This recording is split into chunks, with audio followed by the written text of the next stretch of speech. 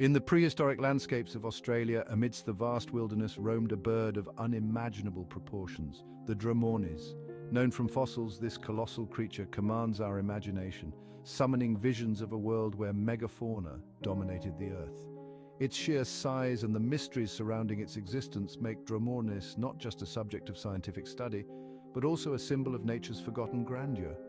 Often likened to a towering feathered emperor of its era, Dromornis belonged to an ancient group of birds known as Dromornithidae. These birds thrived during the Miocene and Pliocene epochs, a time when Australia's ecosystems were dramatically different from today.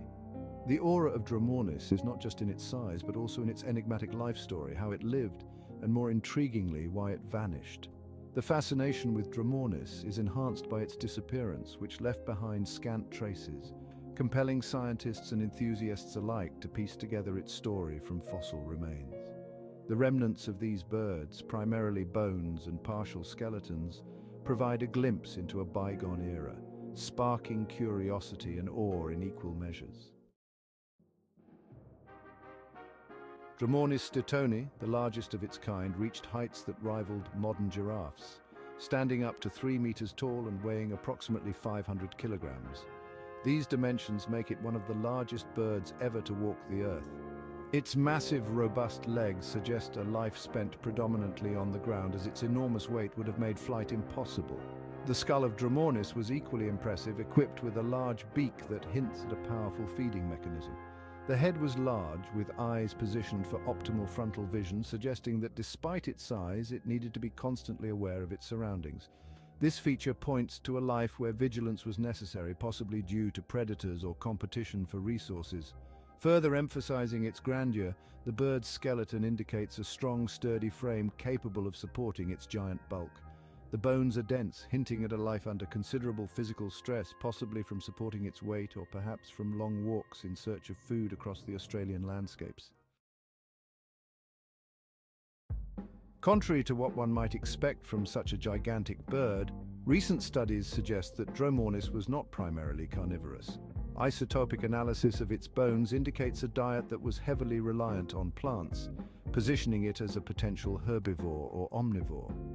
This revelation challenges earlier notions of it being a fierce predator, painting a picture of a gentler giant.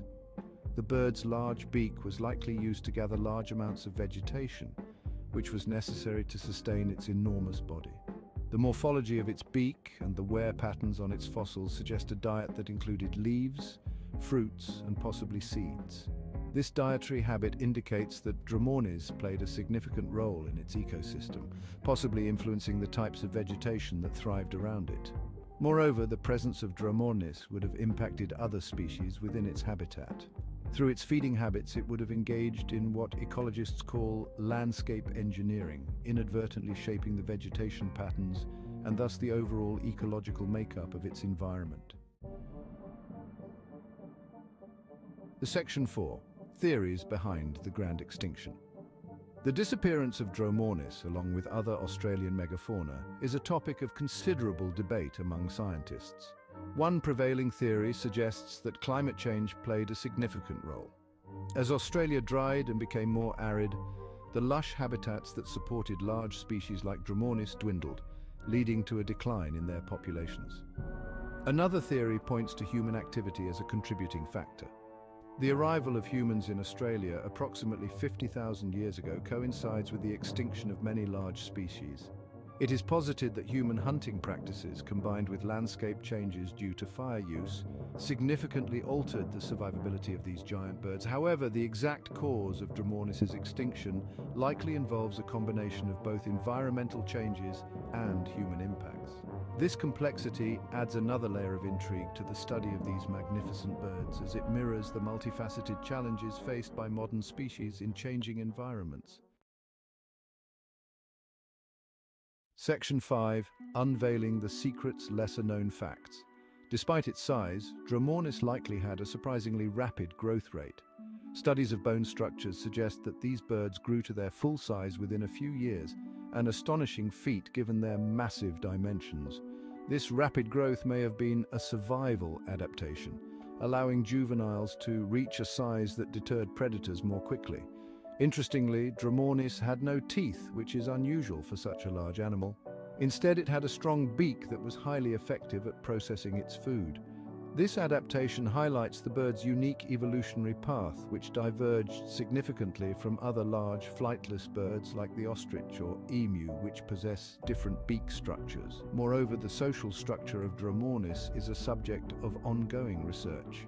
Some evidence suggests that these birds could have lived in flocks, which would have been a spectacular sight. Imagine a group of 3-meter-tall birds moving through the forest. Social behavior could have played a crucial role in their survival, offering protection against predators and efficient foraging. Section 6: Conclusion: Lessons from the Lost Giants. The extinction of Dromornis and other megafauna serves as a poignant reminder of the fragility of biodiversity.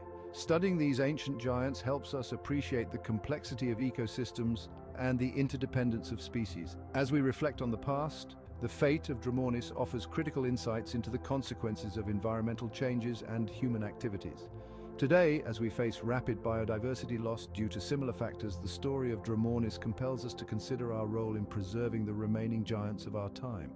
Whether it's combating climate change or protecting habitats from human encroachment, the lessons from Dromornis underscore the urgent need for conservation efforts that ensure the survival of diverse species. In sum, the story of Dromornis is not just about the past. It's a call to action for the future, urging us to safeguard our planet's biological treasures against the tide of extinction. By learning from what was lost, we can better protect what remains, ensuring a rich, diverse world for generations to come.